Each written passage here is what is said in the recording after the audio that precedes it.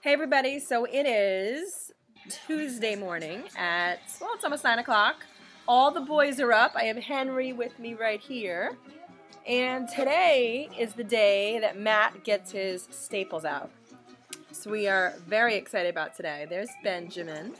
So it's been 3 weeks and 1 day since Matt had his surgery.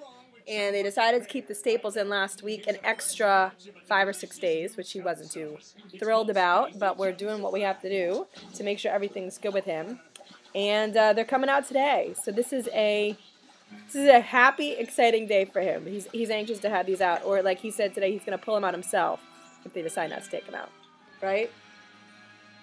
Want to scream from the peanut gallery over there? Say, right? You're going to take them out on your own if they don't take them out? Yeah. So we are excited, and we are all up. There's Alex. Everyone's popping in. And he checks his staples every day. He does check his staples every single day, which he's supposed to do. So we are getting ready to head out.